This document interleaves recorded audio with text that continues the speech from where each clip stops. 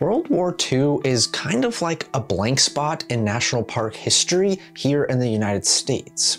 With so many other World War II stories to be told, it can be easy to overlook the vital and, frankly, astonishingly wide-ranging role that national parks played in the United States war effort. It's a chapter of national park history that we simply don't hear a lot about, and yet it's a chapter that slots right into the overall story of national parks in America. At a time when the world was embroiled in the deadliest conflict in its history, when every facet of American society was geared towards supporting the war effort, national parks were, in many ways, fighting for their very existence. Wars require resources, timber, animal products, water, raw materials, people. That familiar refrain we often talk about when it comes to national parks. The duality of balancing resource preservation with human use rears its head once again. Except this time, we are not talking about visitors and cars and campgrounds. We're talking about soldiers and tanks and training facilities. Obviously, the National Park Service made it out the other side of this conflict, but that outcome was not predetermined. And today, I want to share with you the impact that World War II had on the National Park Service here in America. Hello and welcome to National Park Diaries. My name is Cameron and this is a channel dedicated entirely to telling stories, just like this one, from the world's protected places. If you're interested in hearing more of those types of stories, consider liking, subscribing, and hitting the little bell thing so you don't miss an episode. That will also help these stories reach more people, which is basically all I'm trying to do here. I have a Patreon as well if you are feeling extra generous. This channel is entirely fan-funded, and your support does go a long way to helping me keep this entire production running. That's patreon.com/National Park Diaries. Now, to clarify here, with this story, I'm not going to be covering parks that have been dedicated after World War II, parks that commemorate or interpret its history in some way. Parks like War in the Pacific National Historical Park in Guam, or Rosie the Riveter National Historical Park in California, or the World War II Memorial in DC, or the 2 Japanese internment camps that the Park Service oversees. Those are stories worth telling, but for this video, this one right here, I want to examine the impact that World War II had on national park sites that already existed when the US entered the war. So let's start with some broad level system-wide facts and figures that will help us understand that impact. I think the most telling stat we can examine has to do with visitation. In 1941, when the US entered the war in December, national parks saw more than 19 million visitors. By 1944, that number was 7 million. Most telling, though, is that of those 7 million, between 1/3 and 1/2 of those visitors were military personnel. That's right. During World War II, up to half of national park visitation was from the military. A lot of this is just due to the rubber and gasoline rationing that US citizens faced during the war. And when you consider that by this time, private automobiles were one of the major ways people were visiting national parks, it's no surprise that visitation numbers plummeted. Those resources simply weren't available for people to use on national park vacations. Similarly, the National Park Service also took a big hit in the budget department at this time, and by extension with staffing. Before the war, the National Park Service employed roughly 6,500 people and had a budget of about $30 million. By the end of the war, the National Park Service employed only 1,500 people and had a budget of less than $5 million, an 84% decline. Some park workers were drafted, others enlisted voluntarily, and still others were let go. You can imagine the impact that reduced staffing and budgeting had on the Park Service's ability to manage the existing system, which had ballooned to 164 different units by this time. No rangers meant no ranger patrols, so the parks saw a major increase in illegal poaching during this time. There was an instance where the Morning Glory pool in Yellowstone National Park exploded because so many people had thrown things in it that it became clogged. This was blamed on the fact that due to staffing shortages, no ranger was around to supervise these visitors. Finally, at Glacier Bay, then a national monument, the Navy decided to build a shipping and logistics base. It was deemed that they needed $15 million worth of trees to construct a pier, but because there wasn't a single ranger on duty at the monument to supervise these efforts, logging crews ended up cutting a virgin stand of timber within the monument's boundaries. These sorts of stories abound in the national parks throughout the war, and they give us an idea of the sorts of challenges the system faced with a bare-bones administrative apparatus. There simply wasn't enough money to adequately protect these places, and sacrifices had to, unfortunately, be made. And I think this is a good place to introduce Newton B. Drury, the NPS director during World War II. He had a tough job, as you can imagine. Like basically every other American citizen, he was trying to do his job to support the war effort. But as director of the National Park Service, which was only like 25 years old at this time, he also had an obligation to preserve the natural resources that national parks were created to protect in the first place. Those same resources that were now being eyed for extraction. It was an ever-complicated balancing act. So Drury and other Park Service leadership came up with this sort of wartime game plan, right? They wanted to sort of pivot the messaging around national parks to frame it in some way where they could still be useful to the war effort, but not have their resources irreparably damaged to the point where post-war national parks basically wouldn't even exist.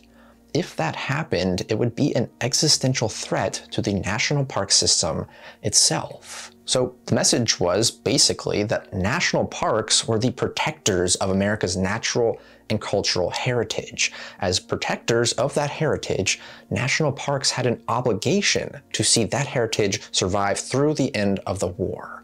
They maintained throughout the war that the best use of NPS resources was not in a consumptive or extractive capacity, but in a recreational and conservation one.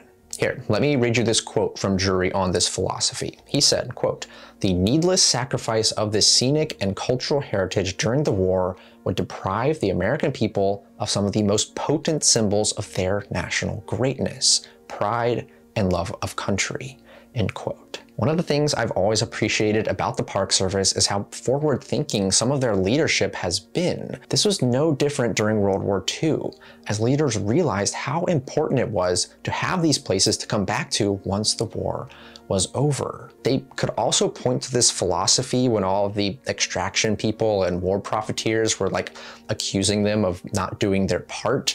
Their argument was they were doing their part, just in a different way, not the way the profiteers wanted them to.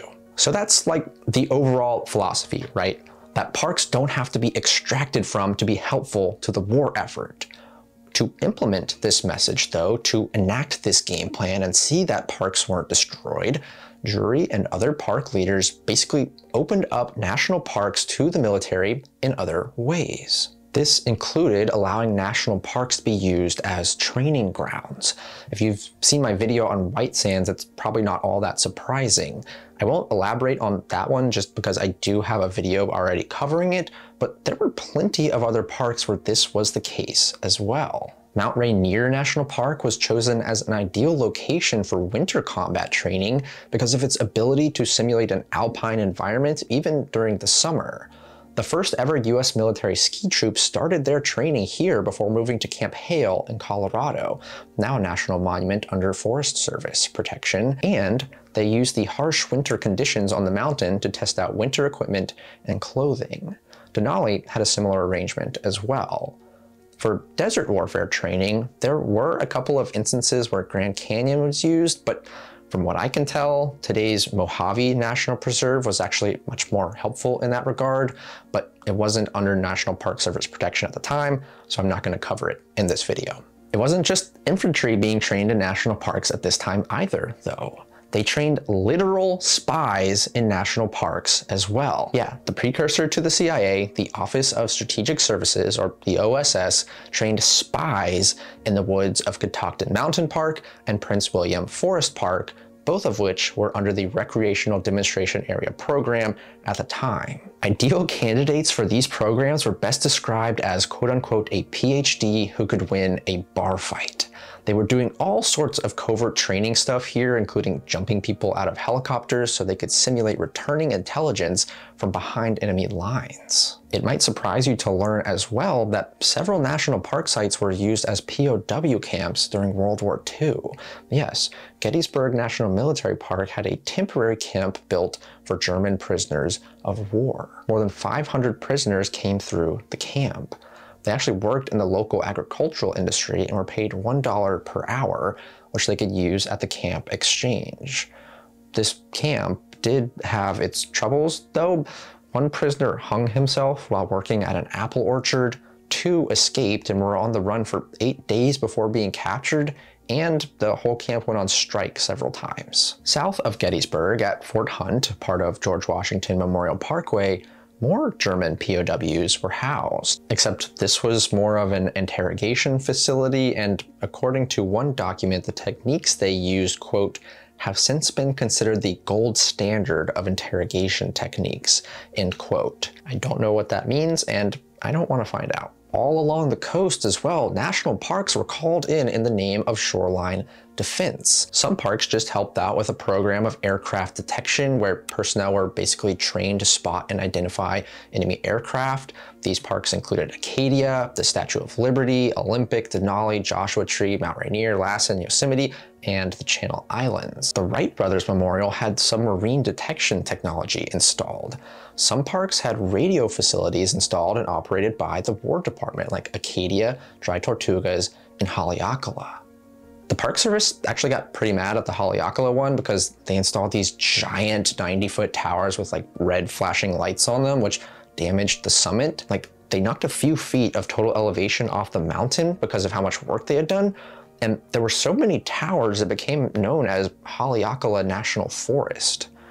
There was also a bombing range at Hawaii volcanoes in the Ka'u Desert, which the Army only used once. It was returned to the Park Service in 1945. Some coastal parks got taken over completely, though. Both Fort Pulaski National Monument in Georgia and Cabrillo National Monument in California were under total military control for the duration of the war effort. Fort Pulaski was used as a Navy base, and Cabrillo was basically incorporated into the nearby Fort Rosecrans. In all, throughout the war, more than 9,000 acres of national park sites were transferred to the military during the war. But not all national park occupations were for training or combat purposes. Remember how I said that a lot of visitation to the national parks during the war was from military personnel? Well, in a lot of cases, national parks had agreements with the military for soldiers to visit and be able to take in the beautiful national park scenery completely free of charge.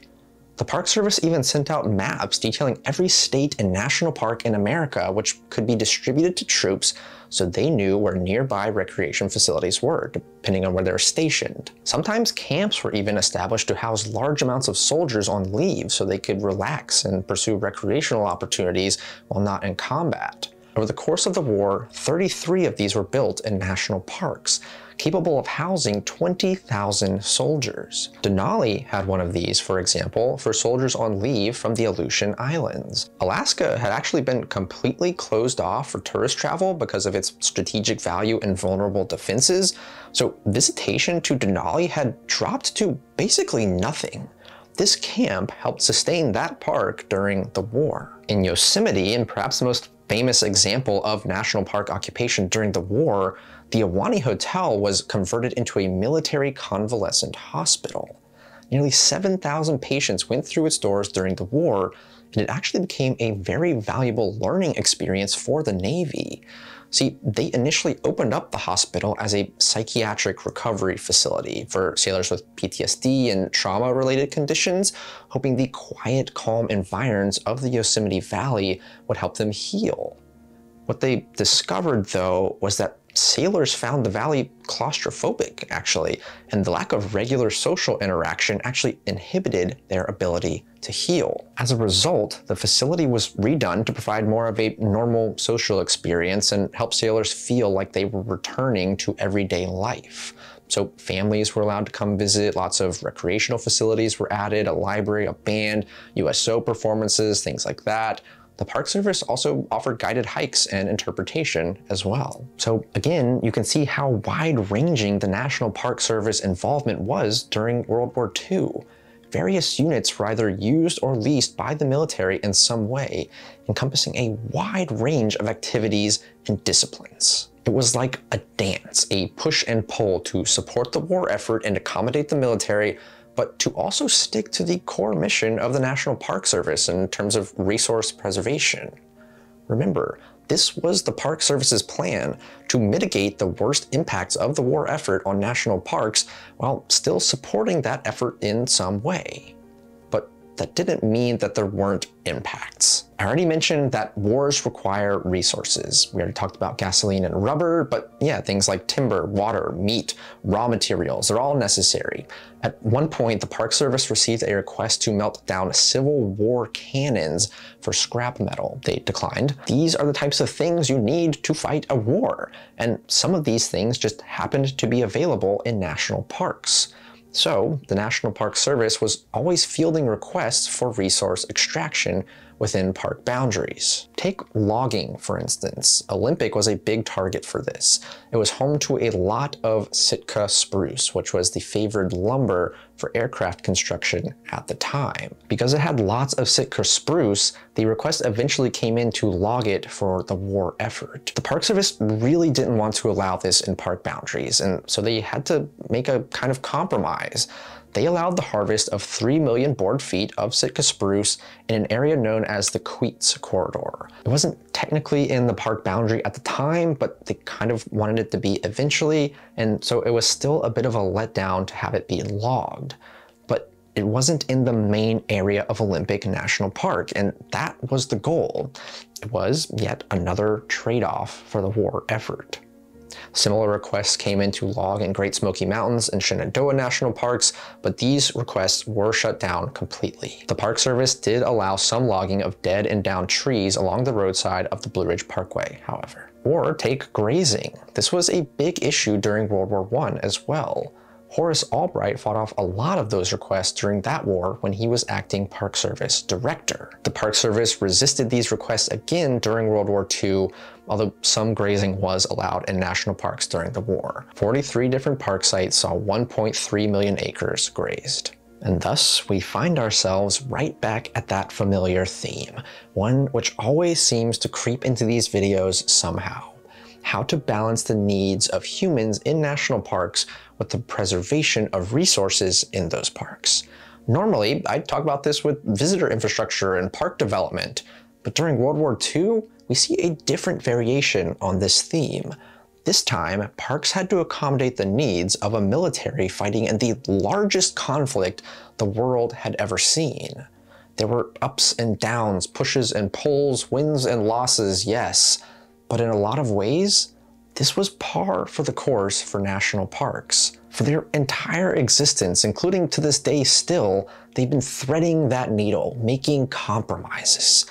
And looking at the impacts that World War II had on the national park system, I think is a really helpful way to analyze that eternal struggle, to see it from a different angle, yet realizing you're still looking at the same thing.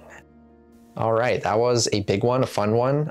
This was already a pretty long video and I had to cut out a bunch of stuff out of it, unfortunately. All my sources are in the description if you want to see some of the stuff that didn't make it in. A reminder to like, subscribe, hit the little bell thing. Check out my Patreon and follow me on Instagram for channel updates and park adventures, and it's really the best place to get in touch with me if you want to. Also, just a heads up, I will not have a video out next week, unfortunately. I've got a super mega giant 3-week trip coming up to Montana and Alaska, and I need some time to pre-make some videos for you all while I'm gone. So that's what next week is for. Also, if you are interested in a meetup while I'm out on this trip, check out my community tab for dates and locations. This will be the first time I'm trying to organize something like this, and a few of you have requested it, so there's probably going to be a bit of a learning curve, but I'd love to meet some of you if you're in the areas I will be visiting. Again, check out my community tab for more info. All right, that's everything I have. See you in 2 weeks. Thanks for watching. Goodbye.